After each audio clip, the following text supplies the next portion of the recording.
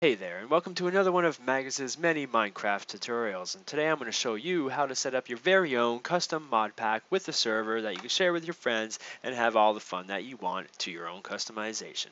First off, we're going to need a couple downloads, so all links will be in the description. Do check for that. First one is Minecraft Forge. This is needed for any mod to run. You're going to go find the Minecraft Forge for your server, in this case 1.710, because that's what's available latest right now. So there's always going to be two options, latest or recommended. I would recommend recommended unless a mod calls for latest. Okay, next one is not enough mods. This is a great place to get all the mods you ever need, and they're all in legitimate places. Don't trust any other mod download site other than this or Minecraft Forum. The next thing you're going to need is make sure you have Java 7 and not Java 8, as for some odd reason Java 8 is incompatible with Forge right now, and that is in the works of being worked on, being fixed, but isn't fixed yet. So to get this, click Accept License Agreement and then get 64-bit Windows down here. And if you need to get the 86, you shouldn't, because that's for 2 gigabytes or less, and if that's all you have, I highly recommend not running a server with a mod pack for you and your friends, or having a second computer to play the game on while the servers ran on this one. That might be an option. The last and final download you're going to need is going to be Hamachi, or you could use port forwarding, but that's not what this video is going to be showing. It'll just simply show Hamachi, as it is kind of the easier way, and if you ever get failed to launch engine when you turn it on, which does happen to a lot of people, all you need to do is uninstall Hamachi and reinstall it again. So be sure to hold on to the installer that you get once you click conditions of use and download on managed version and install. Okay, once you have all those files, first thing you want to do is set your Minecraft launcher open. You're going to need to do a little bit of editing here in the actual profile. By default, if you've never installed Forge before, you should see your name in the profile. That needs to be changed, but for now, we won't be doing that. We're going to go to Edit Profile and make sure that the actual launcher is set to the game version you want to play your mod pack on, in this case, 1.710. Here we could save profile. I didn't do it there, but ignore that and hit play. Once it gets to the actual main menu screen, hit quit. Then you're going to close your launcher again and go back and to your downloads and get the Forge download that you got. We're going to use this thing twice, all right? So the first time you use it, install the client, click OK. It'll say it's successfully done, and then load your launcher another time. Now you'll be able to switch off your profile to the Forge profile. And do note that your friends must be running the exact same Forge profile as you to play on your custom mod pack. I will also show you later in the tutorial how to make a zip that will be easy for your friends to install with a simple explanation. Alright, so if your friends, this is where you see the version of Forge right here, so be sure to inform them. 12.24, it might be 12.30 now, depending on when you download it. It could be anything. Alright, so now make sure you're on the Forge profile, and you could just hit play and then quit, and that'll install the mods folder. You're going to have to do that at some point, but you're also going to have to know what to do in edit profile here. A couple things are kind of important. If your friends already used, or if you've already used another Forge before, you may have to switch it off this used versions list to make sure you're at 1.710 with the actual version of Forge you just installed. Another thing you want to be wary of is your JVM arguments. There's two potential things you will ever need to switch here, and one is on the front of the line of all the thing, and one is right at the end that you don't see yet until you add it, and I'll show you that just now, and I'll leave it in the description. So XMX can be at least 2 or 3 or 4 depending on your computer and how many mods you have, but by default is 1. You probably want to go to at least 2 if you can. Okay, now in the end, if you ever have more mods that equal about 100 megabytes or so, you will get a crash that says somewhere within the crash reports or the logs or the server console that you have ran out of max perm gen size, and that is an issue. If this is the case, I'll leave this in the description, and make sure you come and copy and paste this in here at the end. And I think I added 2 spaces. You only want 1 space in between.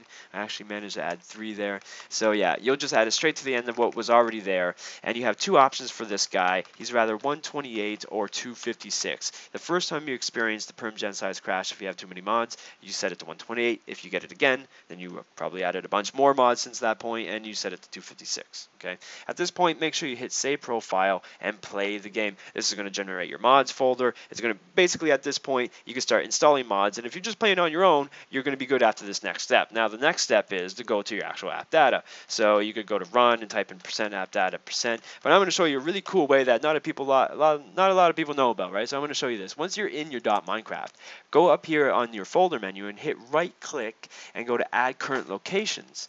Add current location to favorites rather. installer. And then here it'll appear on the list. So now in the future, when you want to get there, you can just press Windows key and E at the same time, and boom, you're already right there. Pretty damn fast. All right, so add any mod that you want into your mods folder here. And don't forget that there are configs. Once you launch a game with mods, it'll generate configs. So if you get conflict IDs, you could probably fix them in here. Just know how to read your crashes, and that's in crash reports. And usually within the first couple lines, it'll even say what the mod is that's that's going on. Maybe you missed a prerequisite mod. It could be any sort of thing. I'm not going to cover any crashes in this video, so let's continue on.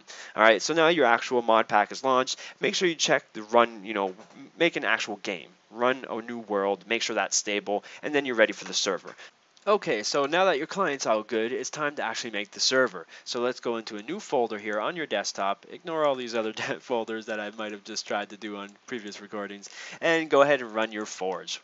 Now in this example, we're not going to go to the client, we're going to hit the server and then hit these three little dots here, and then go on your desktop wherever you created the new folder. In this case, it's new folder 7, and then click open. You don't have to select anything in the folder, just hit open, and then hit OK, and that's going to add 2 new files. It's going to add a new server jar, and it's going to add the libraries, just like this.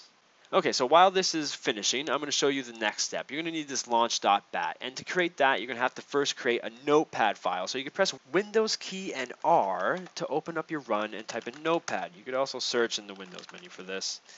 Okay, once you got the notepad, go to Alt and File. I just like doing it that way. Go to File, Save As, and then Save As type needs to be switched to All Files. And then at this point, you can name it pretty much anything. We'll just name it Launch Server, and then make sure at the end you have .bat, just like that, and then save that up. Now, you could then close this, and then you should have the actual thing that looks like this here. It no longer looks like a notepad, it actually looks like little gears. You can then right click and edit that, and it'll open it back in Notepad. Now, whether or not, see, I saved the other one I just made here, just so you know. Obviously, it doesn't come with anything written in it, but this is what you do need to have written in it. And 2 quick things, you're probably already somewhat familiar with this, but this is where you set the RAM. The second number can't be any bigger, any smaller than the first. It's like a minimum, maximum thing. You can change that to 1, 2G, 3G, whatever you like. And then if you do experience a max permgen size error with big mod packs, this is where you could add that in to make sure the server runs according to the same amount of permgen size you've ran on your client. Now this next step is important, and a lot of people get confused at this bit, but in your Launch.bat, where it says -jar and then server.jar or something.jar, that is actually the name of the jar in the folder and must be exactly the same when it comes to how it's spelled. So in this case, my actual server jar is the Forge server 1.710, 1224, whatever, universal.jar that we just got from running the Forge installer. That's our actual server jar. But the thing is, it's not linked to the same name as in the launch, so we need to fix that, and we're going to fix that easily by renaming it and renaming it server.jar. Now, and this is the part where some people still get confused. If by default you don't see the .jars and the .bats and stuff at the name of these on the files on the list, if you don't see that, that's because it's hidden. So if you go and rename if you rename it and you type in server.jar, you're actually naming it server.jar.jar. Now to avoid this problem, go press Alt on your keyboard, right, the left one, go to Tools and Folder Options, go into the View tab, and down here past these circles you see Hide Extensions for Known File Types. Decheck that, so that way you can see the actual things here, and as you can see, that needs to be spelled now properly. So just server.jar itself, like so, only once, and that should then work. So when you're all done editing this guy, save him up or close and then hit save. So I'll leave that in the description as well, and then once you're ready, you go ahead and put that into your server folder, and then you're ready to launch it. So let's give it a try. See what happens. Of course, the first time it's actually might shut down because of the EULA or agreement thingy. Yeah, see, it did shut down. Here we are. All right, so this is it right now. Now, it will, don't forget to do this on your end too. You just got to open up that EULA.txt and then name it to true instead of false, and then go ahead and launch another time. And now we should see, well, we already managed to get the mods folder in there because it was forged, but now they should actually work. So what you need to make sure is whatever mods that you have on your client now need to also be in the server. And if you make changes to the client, it must be changed to the server as well. Pretty common general, that should be known, it should be obvious to you, but everything needs to be the same within the mods and the config folders. So that's pretty much it. At this point, you could then use Hamachi, and that's the next step of the process, and that's not too bad. See, this is the Hamachi problem that you do get, and when that does happen from time to time, it usually happens because you closed it. So if you keep it open all the time, you won't experience this so much, but if you close it, then at this point you have to reinstall. So do that, and then when you have Hamachi open, right-click your name and get the IPv4 address thing, copy that, and there should be, if you right-click it, there'll be an option to copy it, and then come here to your server.properties, and this is my actual server, but it should look pretty much the same at this point for you as well, and then make sure you paste in that IP there into the server.properties so it's working well for you. And also note that your firewall could also be blocking it as well if your friends aren't able to join, and if that's the case, come here and make sure you disable your firewall. Now type in firewall and open the firewall with advanced security, right, and that's going to open up this, and what you're going to do is, and if you do it the other way, it actually won't work the right way. I've noticed this. If you go into normal firewall and disable it, it only disables 2 out of your 3 firewalls, so you have to actually come here and click Windows Firewall Properties, and on these 3 first tabs you have to switch it from on to off for all domain, private, and public, just on off right here.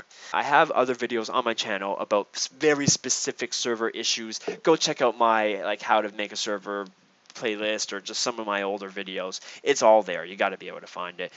Take a look. The next bit is actually making the mod pack that so you can give it to your friends, right? If you don't have WinRAR, I highly recommend you get that. It's RAR Labs. I could maybe leave that in there, but honestly, just Google search WinRAR, get that installed. And once you do, you could create a brand new WinRAR zip archive. You could also just right click, go to new, and do zip archive. Name it whatever you want. So custom mod pack. And now the only thing your friends really need is the Forge installer. You could throw that in there. They also need the stuff in your .minecraft. Not all of it, but they do need the mods folder. Okay, and don't forget they also need the config folder, and it's especially important if you had to change configs for conflict IDs when making your mod pack. So do include the config folder. And then once you've got that, those 3 things are all you really need. Now keep in mind some client-side mods aren't needed on the server and vice versa. Some server mods might not be needed on the client. So keep that in mind when you're downloading. Make sure you know what the mod is. Make sure you take a look at the actual mod description page. Now the final step of getting these mod packs to your friends is transferring it to them. I wouldn't recommend uploading it like this to tekkit or any of those things because really you did not ask for permissions, unless you did, and that's a different story.